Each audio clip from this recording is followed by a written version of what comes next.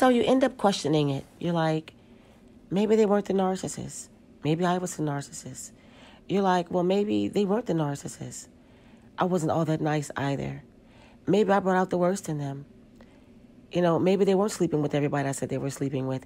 Maybe they weren't cheating on me. Maybe I was too busy, right? Maybe they were just lashing out when they told me they were disgusted by me and they hated me, right? Maybe all of that wasn't deceitful and abusive. Maybe it really wasn't wrong, right?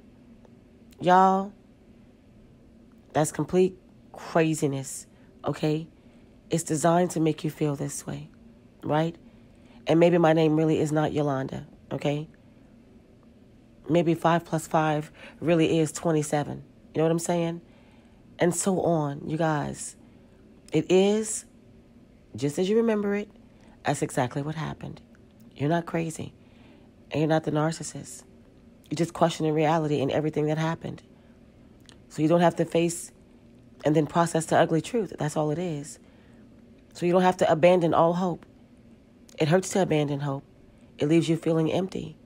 So you desperately try to gaslight yourself like the narcissist used to do you.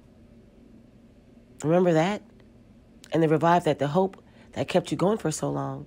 It feels a little bit better than having to give up on hope, right? That's been your best friend for so long. What does not feel better, however, are the consequences of giving the narcissist the benefit of a doubt, because they will come back with the fury of hellfire, shoving all your face in the fact that you're dealing with the narcissist after all. Nothing good comes from a narcissist, y'all. It will never feel better. You know, it was always for the best for you just to believe that you're dealing with a narcissist. Never give them the benefit of a doubt. Right? You know what happened. You know exactly how it went. You saw it for what it is. And that's exactly how it is. You were dealing with a narcissist. You're not the narcissist. Do not give this a second look. Do not gaslight yourself into believing it was something that it really wasn't. It was just as you remember it. Okay?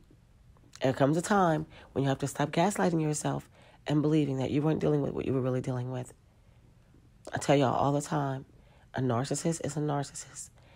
This empty vessel that you were dealing with was just as you remember it. You're not making this up.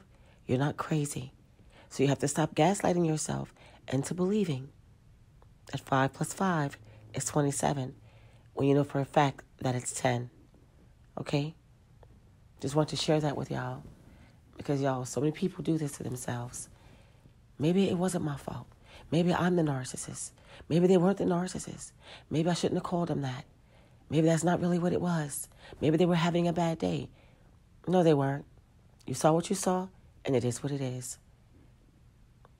A narcissist. Okay? That's it for this video, you guys. Until next time.